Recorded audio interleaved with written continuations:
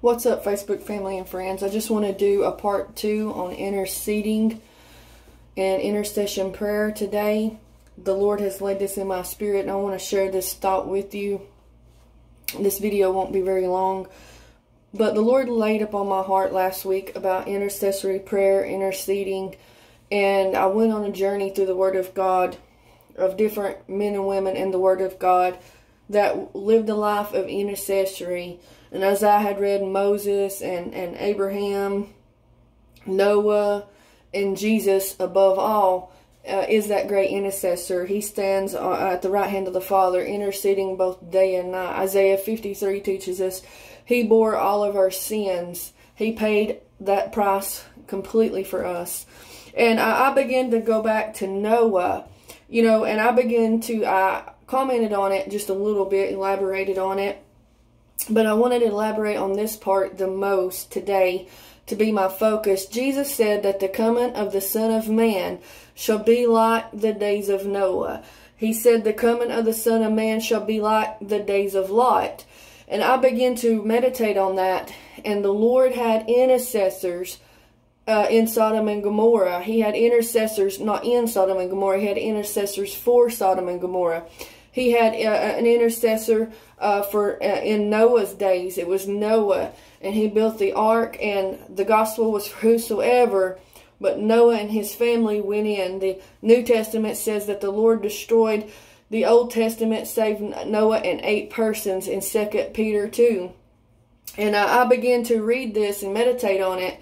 The Lord destroyed the whole city of Sodom and Gomorrah for their sin, but Lot was in the midst of them, and God moved for Lot because of Abraham, because his uncle was a righteous man. He walked with the Lord. He was a friend of God and a man of faith. And before the Lord ever destroyed that city, he remembered and he knew that Lot was in that city, and he came to Abraham first. And he said, Abraham, should I hide this thing from you? And he begins to show Abraham. But Abraham began to plead for the city. And I want to read this because it's so important for you and I to plead with the Lord, to stand in the gap, to intercede for lost souls. He's coming back. Praise God, just like he said. And in the book of chapter 2, I want to encourage you to read it. It says that there will be scoffers and mockers at the coming of the Lord, saying, I've heard it all my life. He delays his coming, but he slacks not concerning his promise, but he's long-suffering, not willing that any should perish. Praise God. But he is a man of righteousness. The Lord is the ultimate righteousness, and he is faithful. And he's coming back for a bride that has adorned herself and made herself ready as a chaste virgin. And I want to go and just briefly read over how Abraham began to plead for the city. And that's what we're to do, to plead for our lost loved ones, to pray that the prodigals come home. He's married to the backslider. He still extends mercy today. If you know somebody lost, plead the blood and begin to cry out and lift your voice like a trumpet. God is able to open the eyes of them that are blind, to open the ears that they can have a spiritual ear, to be spiritually awoken. Come on, somebody. We once was lost in our sin, but thank God for his rich in mercy. He's rich in mercy and grace. Hallelujah. And we were made nigh by the blood. So I began to read this, and the Lord began to deal with Abraham. And it says that Abraham drew near, and he said, Lord, he began to plead, and he said, Lord, will you also destroy the righteous among the wicked? See, there's a separation there. The righteous and the wicked are judged differently. The Bible says that when the Lord began to move for the children of Israel, when they were in bondage and their cries began to reach his ears, he said, my people are in bondage and I have heard their cries. Come on, somebody. Their cries awoken the master. We have to let our cries awaken the master. But it says that he poured out the plagues upon the Egyptians and upon those that were lost and wicked. And the Bible says in Exodus there was a great difference between the children of Israel and the Egyptians. And there was light down in Goshen where the children of Israel were, and there was protection and there was provision. But the wrath of God was coming down upon the Egyptians. The New Testament says the wrath of God comes down upon the children of disobedience. But those that are covered in the blood and walking in grace and walking in obedience, praise God, we have an inheritance with Christ Jesus. Hallelujah. There's a separation between the chaff and the wheat, the righteous and the unrighteous. But it says, Abraham says, Lord, will you destroy the righteous among the wicked? And he says, Lord, will you spare 50 righteous within the city? And he says, there's not 50 righteous. And Abraham pleads, Lord, would you spare the city if there was 40? And he says that there's not 40. And he says 30. Would you spare the city? Abraham wasn't just pleading for Lot, but he was pleading for that whole city, because he knew that there was souls in that city. Hundreds of souls. Hallelujah. And so then he begins to say, if there's 10 righteous. And then it says that the Lord says, the Lord went his way and left communion, but the Lord had remembered Lot. So he goes and he sends out his angels to go into the city to search out the city. And it says that the sin was so great that it came up to heaven. How many know that in the book of Matthew, Jesus said, because iniquity abound, the love of many will wax cold. Study in Sodom. There was a lot of perversion. There was a lot of sin. There was a lot of injustice. It wasn't safe to walk the streets at night. There was a lot of rioting. We see a lot of these things in our day. Exactly what's going on right now. And so Lot was threatened by two men, and they tried to come in, but two angels were with Lot, and they shut the door on them. And the Lord began to speak to Lot, and he began to tell him to leave the city, that it's going to be destroyed by fire. And he gives them instructions, and he urges them out of the city. So Lot and his family leave the city, and fire and brimstone fall down on the city. And I just want to read this. It says, for we will destroy this place in Genesis 19 and 13. It says, for we will destroy this place, because the cry of them is waxing great before the face of the Lord, and the Lord has sent us to destroy it. And Lot went out and spoke unto his sons-in-law and married his daughters, and they got up out of the place, for the Lord would destroy this city. But he seemed as one that mocked unto his son-in-laws. It's just like in this day and time, there's scoffers and there's mockers, and they're rejecting the truth. They want to withstand the truth. Paul said that they would withstand the truth just as Moses was withstood. They want to resist it. Paul said in Timothy that some would depart from the faith and depart from the truth, heaping to themselves lies, false teachers, having itchy ears. And this is exactly what's going on. The people in Sodom did not want to hear it. But it says, on down verse 16, it says, the Lord being merciful unto him, he brought him forth and set him without the city. And it came to pass that he brought aboard, and he escaped for the life. He says, look not behind thee, neither stay thou in the plain. Escape the mountain, lest you be consumed. And it says, behold, now thy servant has found grace in thy sight, and thou hast magnified thy mercy, which thou hast showed unto me, saving my life. I cannot escape to the mountain, lest some evil take me and I die. So the Lord is giving him these instructions. And it says, the Lord rained upon Sodom and Gomorrah brimstone and fire from the Lord of heaven, and overthrew the cities and the plain and the habitations of the city which grew up on the ground. For his wife looked back, and she became a pillar of salt. Now I want to read to you what Luke says right here. I want to read to you what Luke says. And it says, Jesus said, and as the days of Noah, so shall it be in the days of the Son of Man. They did eat and they drank and married their wives and were given in marriage until the day Noah entered the ark, and the flood came and destroyed them all. Because they didn't heed to the warnings, because they didn't believe the truth. They believed delusion and a strong lie They didn't know that the rain was coming till the rain began to fall. The Bible says the signs are to the believer that it's coming, it's nigh, it's getting closer.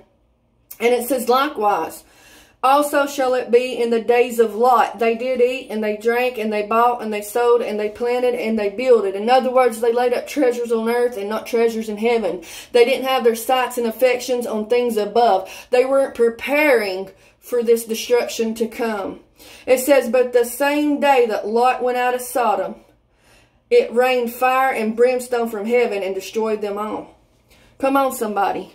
You know, the Bible says that in the end time when he destroys the earth, it's not going to be by water next time, but it's going to be by fire.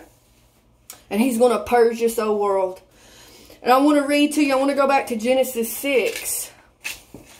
Because earthquakes, pestilence, and plagues, those are the signs of sorrow, but not the signs of the end time. Let me go to Genesis 6. Real quick, I want to read this. But again, it says, Noah found grace in the eyes of the Lord. And it says Noah walked with God. We have to walk with the Lord in this hour. And even in Daniel 9, it says, know your God. And it says, they that know their God have understanding and they do exploits. Right in the middle of it all. We know our God. We obey Him. We will do exploits. He is with us and He will protect us. He protected Lot. But it says, and it came to pass when men began to multiply on the face of the earth and the daughters were born, the sons of God saw the daughters of men, and they were fair, and they took them wives of which they chose. And the Lord said, my spirit will not always strive with man. For also flesh, yet his days shall be numbered 120 years. How many days are our days numbered? How many days do we have left? How many days do you have left if the Lord don't come back? We're not promised tomorrow. You know, life is like a vapor. We have to be ready. But it says that there were giants in those days, which were Nephilims, fallen angels. And it says that, that God saw the wickedness in verse 5 of men, and it was great in the earth, and every imagination of thoughts of his heart was only evil continually. And it repented the Lord that he made the earth, and it grieved him at heart. And the Lord said, I will destroy man whom I have created from the face of the earth, both man, beast, creeping things, fowl of the air, for it repented him. And it says, but Noah found grace in the eyes of the Lord. And Noah was an intercessor because he built the ark for 120 years. He took that calling to be separated from the world. The Bible says, come out from among them, touch not the unclean thing, and I will receive you. Noah came out from the world. Noah was planning and building. Noah had a vision from God. Noah was obeying God. The Bible says that Noah kept all the commandments of God. Come on, somebody. So he gets these instructions about the ark. And the Lord says, I will establish my covenant with you. And the Lord's giving him these instructions. And it says in 6:22, thus did Noah according to all that God commanded him, he did. And so he's building this ark, and the floods is coming. And he gathers everything, and he's preparing, and the floods is coming. But you know, they rejected Noah's message. He was laughed to scorn. He walked a path alone because they didn't want to hear it. They rejected the truth. And that's what they're doing in this hour. There's mockers and scoffers. But they weren't prepared when the flood came. And Jesus said, I have a cat behind me. But Jesus said, the coming of the Son of Man will be like the days of Noah.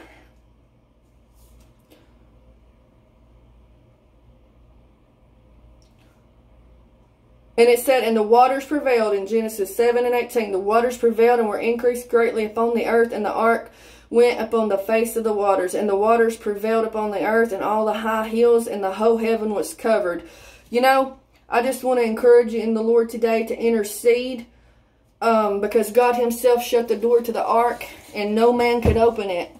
not even Noah. Jesus said, I am the door, the way, and the only way. He is the door. He is the key. He's the way. He's the mediator between God and man.